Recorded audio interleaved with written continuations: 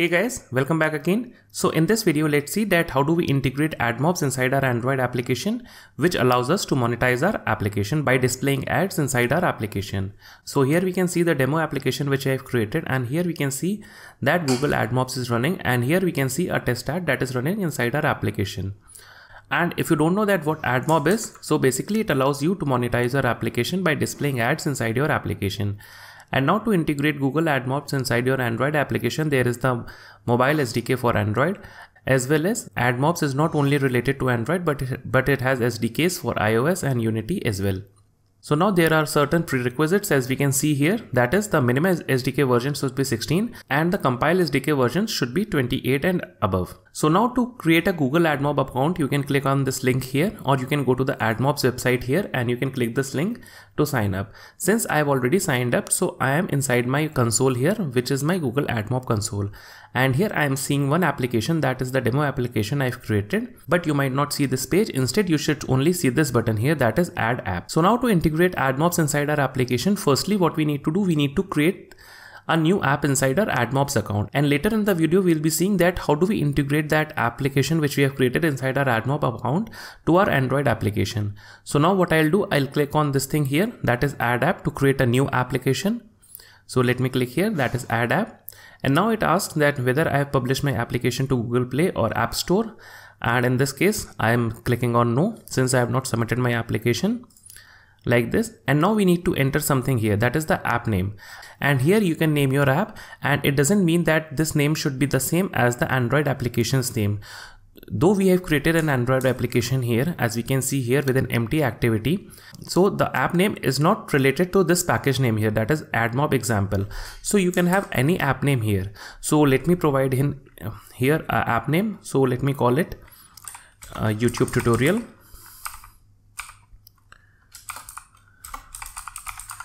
Like this. And now we need to select the platforms on which we want to integrate this AdMob. So currently I only want to integrate it inside our Android platform. So I am selecting this Android here. And now it asks us to enable user metrics for this app. So it is by default checked. So let it be checked. And now let's click on add. And now it will take some time. So now we see that our app has been created and it has been added to AdMob. And now we need this thing here, that is the app ID. So we can copy it here, or we'll copy it this later on. So now what we need to do to display ads inside our banner, that is inside our application, we need to create an ad unit, because this thing here, that is this banner here, is one ad unit. And if you want more banners like this, that is one for each activity, then you have to create separate ad units for each of the banners. Now suppose this is our activity and we want to show two ads here, that is one ad here and one ad here at the bottom. Then we want to create two ad units, but here we'll create only one ad unit to display a single ad inside our activity. So now let me create an ad unit here. So let's click this thing here, that is create ad unit. And now it asks that what type of ad we would like to have. So it depends on your application that which kind of ad you want, but in general you would like to have the banner ad, that is this kind of ad here that displays as a banner inside your application. So now we'll select this thing here, that is we want to select the banner ad. And now we need to provide an ad unit name. So let me provide an ad unit name like first ad. And now let's see what are the advanced settings here. So here we see that the ad type would be the text, image, and rich media and video. And if you don't want to show the video inside your ad, then you can uncheck this box. But here I want that any type of ad should show inside our banner here. And now here it asks us for the refresh rate of the ad. So let it be Google optimized. And for this eCPM floor, let it be unchecked. So now let's click on this thing here, that is create ad unit. So let me create an ad unit here. And now we see that the ad unit is created successfully. And now we see that we are presented with this thing here, that is the app ID and the ad unit ID. So this thing here is the app ID and this thing here is the ad unit ID. And you should not share these details with anyone, and you should not even use these things that are these IDs inside your test application. You should only use these IDs when you publish your application, because it is against the policies of AdMob to use these IDs inside your test application. So now let's integrate AdMobs inside our Android application. So here we see that the min SDK version was 16 and the compile SDK version was 28. So let's go to our Android application with an empty activity which I've created, and we see here that our min SDK version is 16 and the targeted SDK version is 29 and the compile SDK version is 29, which is greater than 28 or later. And now what we need to do, we need to implement this dependency, that is the play services ads. So let me copy this dependency from here, and now let me go to inside our Android application, and inside the build.gradle file, let me go to the dependencies tab, and here I'll paste that dependency here, that is the play services ads dependency. And now let me click on sync now. So let me click here, and now while it's syncing, let's go to the SDK page, and here it asks us to update the Android manifest file, that is with this metadata here, with the name of this thing here, and then the value, that is our application ID. So let me copy this thing all from here. So let's copy this and let's go to this Android Studio and let's open our manifest file here. And now inside this application tag here, or inside this application block, we need to paste that metadata here. And here in this value thing here, that is Android : value, you need to provide in your app ID. And this app ID is this app ID which we have created inside our AdMob account here. That is this app ID. But since we are using the test app, or we are using a demo inside our emulator, so we won't be using this actual app ID, but instead we'll be using the ID provided by Google to test our Android application. So here we can use this sample AdMob app ID, that is this app ID that is provided by Google, and in a real application you should be using this app ID, that is your Google AdMob app ID. But here I am using this sample app ID. So let's copy this thing from here and let's paste it here like this. And now this manifest part is complete. So now let's again go back to the SDK page, and now we need to initialize the mobile ads SDK. So this should be done inside your activity, that is inside your main activity, and we can initialize it like this. So let's go to our application, and here inside the main activity we can initialize the mobile SDK. So mobile ads.initialize, and here we need to pass in the context. So let me pass in the context like this, and here this also takes in a second parameter, as we can see here, that here inside the example main activity, that is by the SDK page here, they have passed in a second argument here, that is new on initialization complete listener.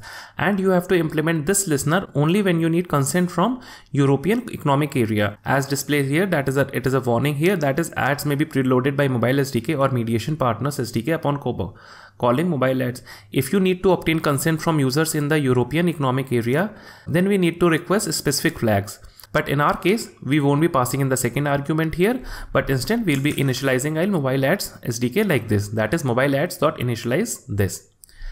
And now let's go back here, that is the SDK page. And now what we want to do, since we want to implement a banner, because the ad unit which we created was a banner ad. So let's see that how to implement the banner ad.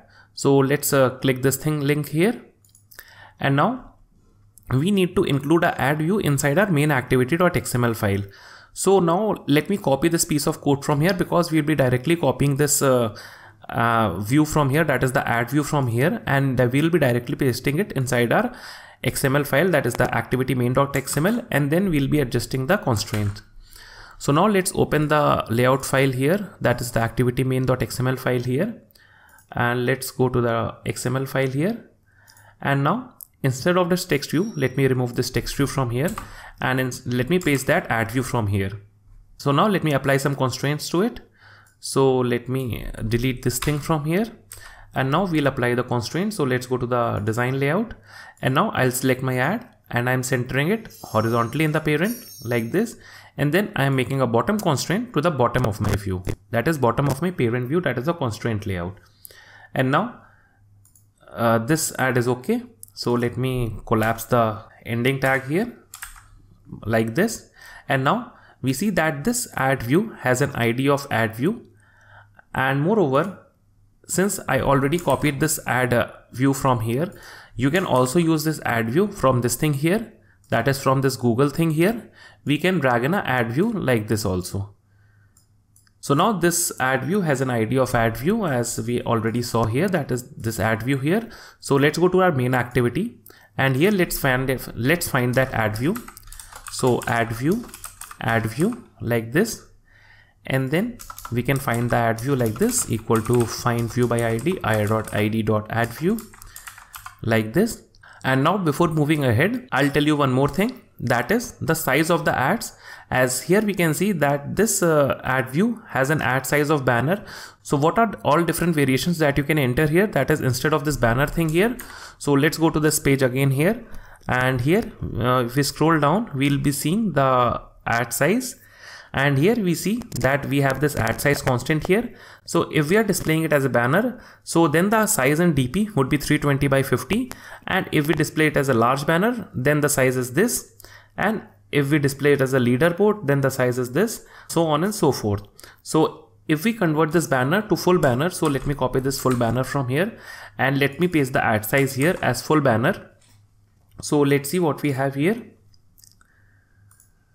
So we see that we are getting this kind of ad, and if we provide in a large banner, so let me copy the large banner from here, and instead of the full banner we can provide in the large banner here, and we see that the size has been changed accordingly. And now this ad view takes in a ad unit ID, and here we see that we already have a ad unit ID here, and this is a sample ad unit ID.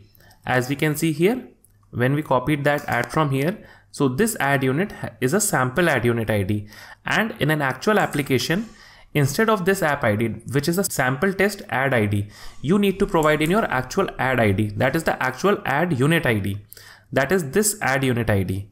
This is the app ID and this is the ad unit ID. So inside the ad view, we need to provide in this ad unit ID. But since I cannot use this inside my demo application, so I'm using the sample ID, but in your production application, you should be using the ad unit ID inside your ad view. So here we have the sample test ID here. And now to display ads inside this ad view, what we need to do, we need to make an ad request here. So add request equal to new ad request dot builder dot build. And now we simply call that ad view, and we simply add that request by using this load add method here.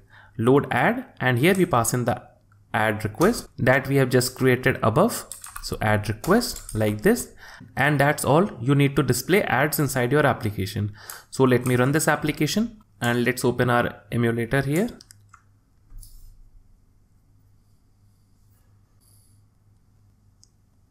And here we see that we are getting this ad here with a large banner, I suppose. So let me change the size of this banner to show you a different kind of ad. So let's go again here, and let's go to the activity main.xml file here.